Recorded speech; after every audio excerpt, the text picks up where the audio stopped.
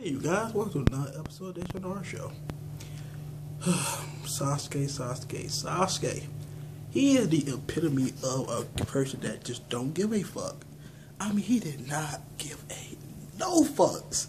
Like, it's like Sarada would do a Manga crescent, and Sasuke like, wait a minute. In this Manga crescent, you actually added a fuck, and I didn't get one. It was just like that, like. Seriously, he did not give no type of fucks of what she was talking about. She like, Daddy, why, who this lady at why he was there for us? This have nothing to do with you.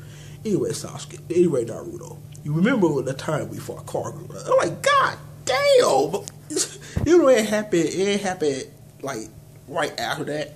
But the thing is, it's the way it transitions to her just running off due to the fact that Sasuke being a dick and not paying her ass no attention. That was so fucked up. Thank God he decided to not kill her. He stabbed the side of the wall when she said, Papa. He like, Sarali, that you, and just stabbed the wall. He was about to go for her. He was about to stab her fucking head in. Damn, he ruthless, killing a little girl, just scare her right in the skull and kill her ass. I'm like, damn, Sasuke, why? But good thing he realized who she was, even though he forgot her face, and she trying to figure out what's going on. Is Sakura really my mom? You know, who this lady with the glasses? And they resemble a lot. And he just told that she ain't got nothing to do with her. I'm like, damn. Now, apparently, the army that Kagura would make it actually was made. Or they were the biggest complaint with Naruto in, like, what was the purpose of Kagura? I want to make an army, and never got the chance to do it. Usually, in work of fiction, with a villain have a motivation, they usually see to the motivation. Like, for instance, Obito, he managed to do what he wanted to do. Madara ultimately managed to do what he wanted to do. And then we came to Kaguya, who failed to do what he wanted to do, which made her go down in history as the worst villain.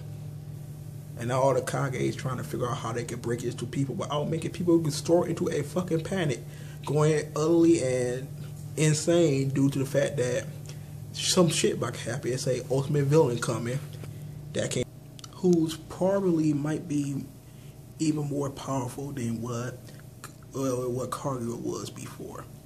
Now, the villain, who could he possibly be? A lot of people said it could be Sisu. I think that his name is Sisu Uchiha, Itachi's best friend. Or maybe it might be Madara. And anybody actually just thought about Madara? Sure, his eye closed and apparently he seemed like he was about to die. But maybe he did Iganagi. And he imprinted a whole lot of Sharingan with Izanami. And imprinted a lot of Sharingans all over his body. Cause old boy got one in his fucking head, like all over the fucking place. He walk around looking like Don's though. That shit crazy. So he could be anybody right now because we saw his entire face, but still couldn't pick who the fuck he could actually be. Hopefully he's a new character. It looks like they got a whole group of hunchback Sharingan users. Cause apparently somebody found Obito's lair. Who possibly would know about Obito's lair? Because he had a shitload of Sharingan eyes in that lair. And they probably imprint that in a lot of people's body. Because, come on now, where did they find all these Sharingans from? And Madara was working with Obito. But why would Madara turn such into this monster? Maybe he made himself so deformed due to the fact that he won't want to be seen.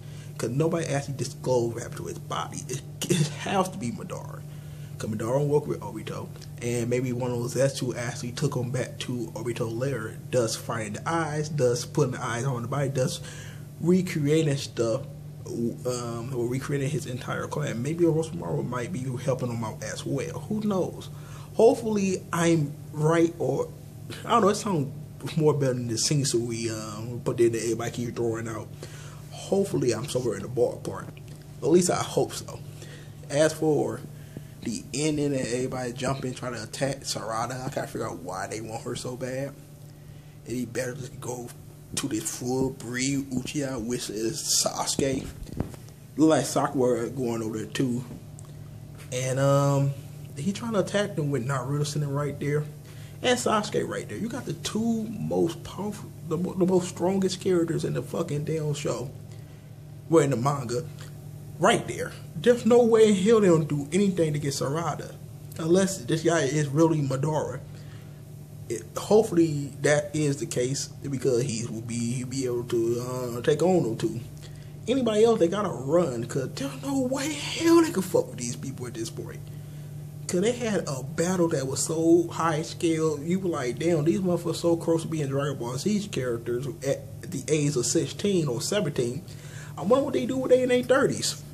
It's just at that point right now. So hopefully we're gonna see how strong these two are, and hopefully this guy might end up being Madara, because they never actually disclose what happened to his body. Or he could be a dead Jiraiya that never actually died. It'd be badass that was Jiraiya. Who knows? But anyways, tell you guys, make sure you rate, comment, and subscribe. Thank you for supporting my channel. Make sure you guys check out the John Gray Show in the description below. And have a good one. Peace out.